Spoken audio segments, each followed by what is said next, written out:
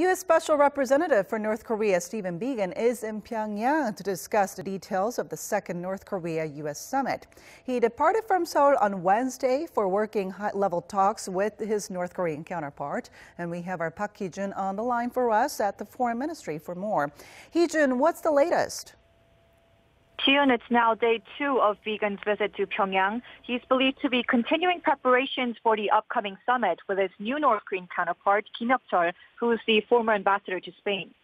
The two sides are aiming to find some common ground between North Korea's demands and the United States' demands.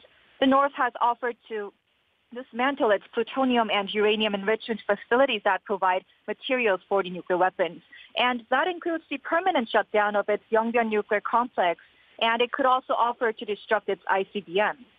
But that's only if the U.S. takes corresponding measures. There is the possibility of setting up a joint liaison office in Pyongyang, declaring an end to the Korean War and providing humanitarian assistance. But Pyongyang has been mostly requiring the removal of economic sanctions. It would be difficult for Washington to remove them right away, but Biegun did say at Stanford University last week that the U.S. is preparing a special economic package for Pyongyang. And seeing how the North Korean leader highlighted the resumption of the Kaesong Industrial Complex and Kumgangsan mountain tours in his New Year's address, these could also be the possible corresponding measures. And with less than 3 weeks remaining until the Vietnam summit, the negotiators in Pyongyang will also have to finalize the exact venue for the talks. President Trump has only announced that the second summit will be held in Vietnam from February 27th to 28th.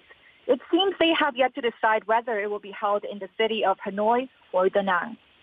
Now, it's unclear whether the negotiations will be wrapped up today or whether they'll continue into the third day because there are a substantial number of issues to discuss. And without a clear set of agreements, it would be difficult to enjoy the success of the second Kim-Trump summit.